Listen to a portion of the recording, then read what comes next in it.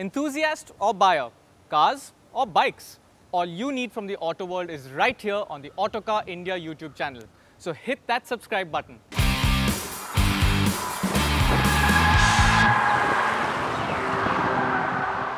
Scooters, they play such an important role in the lives of almost all young people these days. I know I spent a majority of my college days on one, but back then we weren't this spoiled for choice. You took what you got and you ensured that you had as much fun as possible with it. But these are very different times. We now have 3 brand new 125cc scooters, all targeted at the young and restless. So that begs the question, which one of these is the best? Well, let's find out.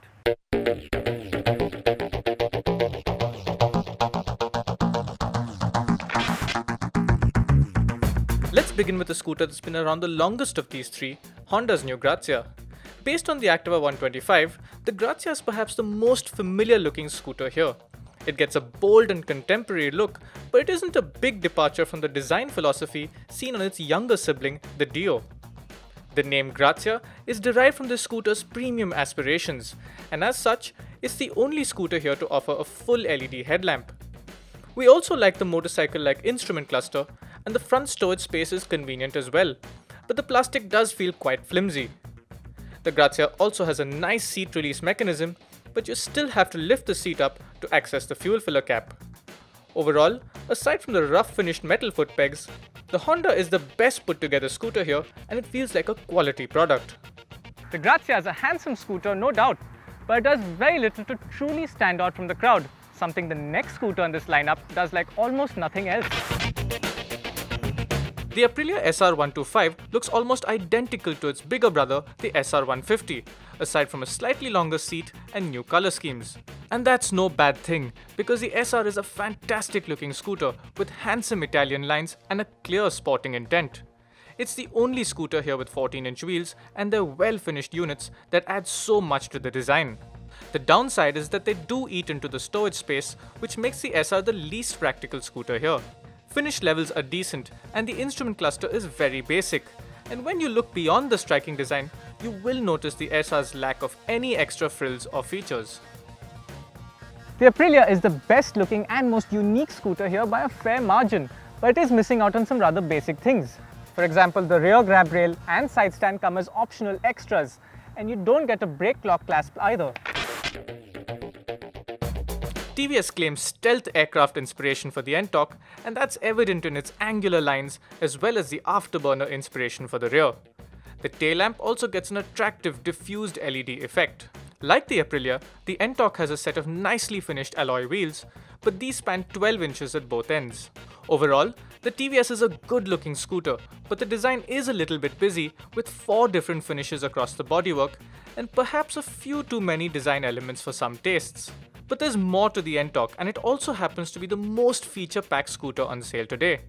The engine kill switch is unique, and it also has a generously sized underseat storage space with a little LED light and a USB charging port. An external fuel filler cap is another bonus. The big draw, however, is in the fully digital instrument panel, which packs over 30 features, including an engine temperature gauge, lap timer, average speed display, and a service due reminder. It also connects to your phone via Bluetooth, allowing the rider to view various details like incoming call alerts, SMS alerts, last park location, navigation assists, and more. Ultimately, this level of connectivity is a game changer in the Indian scooter market. The Ntorq has a funky and striking looking rear end, but TVS has played it a little too safe with the design up front. As a result, if it wasn't for these matte color finishes, you wouldn't really notice the Ntorq in traffic until it passed you and you look back at it. And not a lot of people tend to do that. With the important business of the design out of the way, let's get to the even more important aspect of what powers these machines. Starting with the Grazia, which is a typically Honda package, mild and linear but not ultimately exciting. The Grazia's motor produces the lowest power figure here, but makes up for it with 10.5 Nm of torque, which is higher than the Aprilia and on par with the TVS. Now, while the Aprilia might offer the lowest torque, it makes up for it with the biggest power figure of 9.52 horsepower, which is just over what the TVS offers. Both the TVS and the Aprilia have 3-valve engines, while the Honda uses a simpler 2-valve setup.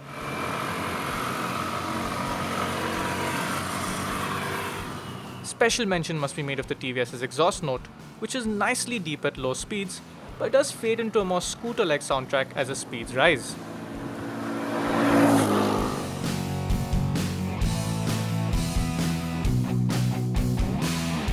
Of the three, it's the Honda engine that's the least impressive. It's smooth and peppy down low, but the engine starts to sound and feel strained upwards of 70 kilometers per hour. The Aprilia, on the other hand, it sounds gruff, but it's actually quite a smooth engine. But neither of these can match the TVS for outright refinement. But these are 125cc scooters we're talking about, so outright performance is just as important as feel and refinement. The results here are quite interesting, and it's the Ntorq that posts the quickest acceleration time from 0 to 60 km per hour, and also the best roll-on acceleration times, and this hints at the strongest real-world performance. The Grazia comes second, while the Aprilia posts the slowest acceleration times. Now, this isn't surprising given that the SR125 is the heaviest scooter here, weighing a whole 15 kilos more than the Honda. The SR also has a perceptible weakness in the mid-range performance, but it accelerates well again at higher speeds, redeeming itself with the highest top speed.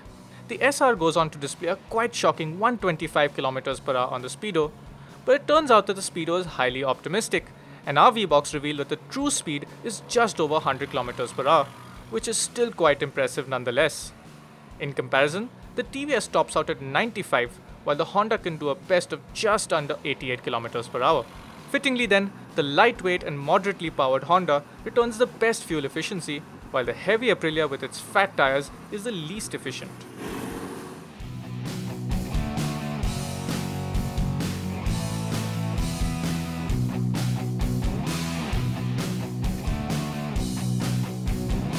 So yes, these scooters are decently quick in a straight line, but there's also the equally pertinent question of how fun they are to ride in all road conditions. And a large part of that comes down to the seating position. The Grazia is the most compact feeling here, and the bar is too low for my liking. That said, it has the widest seat and is the most friendly for pillions. All told, this is the scooter that shorter riders would appreciate the most. The Ntorq strikes the nicest balance here. The seat height remains accessible for shorter riders, but the higher set handlebar is friendly for tall riders too. The seat itself is nicely shaped, but I do think it's a little too soft for my liking. The Aprilia, on the other hand, is on the other end of the spectrum. It has a surprisingly high seat height, which gives you a great vantage point in traffic, but also means short riders definitely won't like it.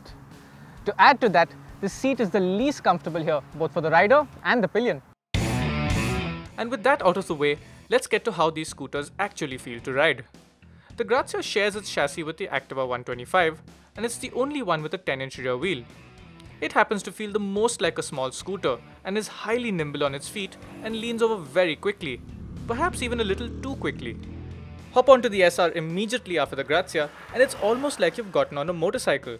The SR's big wheels and surprisingly long wheelbase give it immense stability in comparison, and thanks to the sticky tires, you can really corner this thing hard. For sheer undiluted sportiness, the Aprilia plays in another league altogether. But that doesn't mean that the Ntorq isn't fun in its own right, and while the TVS feels noticeably heavier than the Honda, it's also that much more stable and enthusiastic to corner. Where the TVS really shines though is in its ride comfort, and it handles potholes without any of the crashiness that you get on most scooters. All the three scooters feature a telescopic fork up front, but there's a plushness to the TVS's ride quality and bump absorption that makes it an absolute pleasure on our roads. The Honda's ride comfort is decent too, but it's not a standout feature by any means. The same can't be said for the Aprilia though, which has a tendency to pick up every imperfection on the road, and this results in a very stiff and jittery ride. Ultimately, the SR demands perfect roads, and that's not something India is willing to deliver. All three scooters come with a front disc brake, and the Honda offers a combined braking system as well. While the SR has the strongest braking performance, you do have to respect the front brake lever because too much pressure will lock the tire.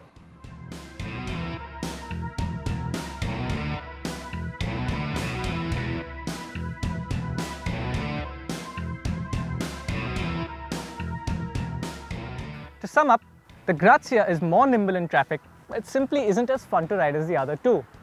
The Aprilia, meanwhile, is the sportiest scooter here, but it's let down by annoyingly uncomfortable front suspension. And that brings us to the TVS. The Ntorq, we wish it was slightly more sporty, but it has to be said that this scooter does a fantastic job of combining fun and comfort, possibly better than anything else on the market right now. Let's wrap this up now, starting with the Grazia. This is a typically Honda scooter that does everything well and leaves little to complain about. But while that formula works well for mass volumes, it's just not good enough in this company, and the Grazia lags behind in terms of individuality and the riding experience. At just over 62,000 rupees, the Grazia is quite expensive as well, second only to the SR125. The Aprilia meanwhile is full of character, it's fantastic to look at and it's outrageously fun to ride. But what holds it back from victory isn't just its high 66,000 rupee price tag, but also its weak feature offering and harsh ride quality. Ultimately, buying an SR means accepting some drawbacks in exchange for exciting performance. And by that logic, it's hard to justify the SR125 over the faster SR150, which costs just a few thousand rupees more. And that brings us to the Ntorq. TVS has scored another home run here. It's funky to look at, packed with features, and is a genuine pleasure to ride, both fast and slow. It's the definite winner here, and the fact that this is the most affordably priced scooter of these three is only icing on the cake.